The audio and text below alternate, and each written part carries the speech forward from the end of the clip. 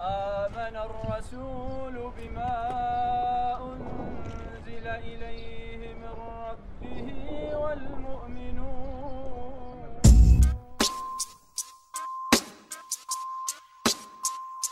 You're just a click away on your remote.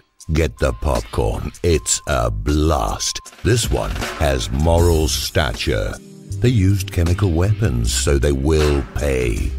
Don't miss Chris Matthews. He's tingling all over.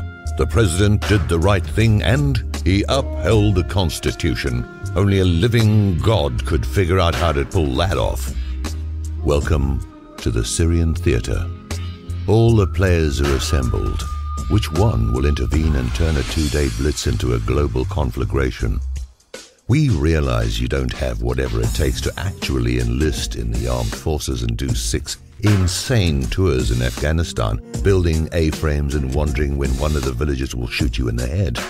No problem. You can experience a very good simulacrum on your own mind.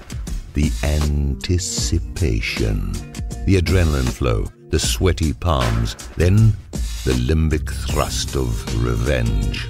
And, as a bonus, no court-martial when it turns out that you killed an Afghan who was just reaching into his coat pocket for a screwdriver to attach his new front door. The Syrian run-up is almost as good as the first missile launch. Click to Wolf Blitzer as he recalls his coverage of Gulf War I when he made his bones purely on the basis of his name. Catch the living cadaver, Scott Pelley, as he flashes back on his work at the Davidian siege at Waco. Count down to the first explosion with the eternal newsboy riding his bike and flipping papers on front porches, Brian Williams. Feel the undertone of sodden grief with Diane Sawyer, weeps for everybody all the time, as she does war as only a former America's Junior Miss can. And then, boom, you're there. The attack is on. The sky over Damascus lights up. What unknown newsman standing on a rooftop narrating the unfolding scene will emerge from the carnage with name recognition and a sudden career bump that makes his colleagues want to murder him in his sleep? It's the news. Tune in. America is united again. Feel it. What took us so long to find each other once more? Post your experience on Facebook. Share your ecstasy with faux friends. Recite the Pledge of Allegiance against a hip-hop track and hope it goes viral.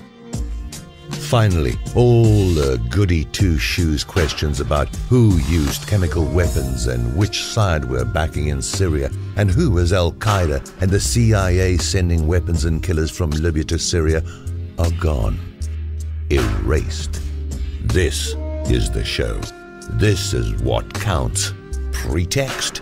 Invented provocation? False flag? Don't bother me. I am eating war. If only we still had the Rat Pack around. Frank, Dean, Sammy, Lawford and Joey Bishop.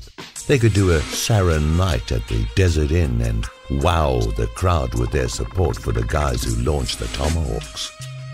If your brother-in-law's over at the house as you watch the missile strike and he says, you know, there's no proof Assad used poison gas, poke him in the eye with a sizzling hot dog on a stick and yell, USA, USA, USA. You might also try Obamacare, immigration reform, climate change, carbon tax, NSA, surveillance state, gun control, drone attacks. Suddenly, they're in.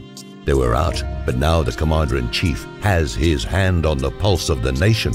We're off life support. Who cares about Fast and Furious, the IRS non-profit division Benghazi? They're in the rear-view mirror, and we're accelerating down the superhighway to fame and fortune.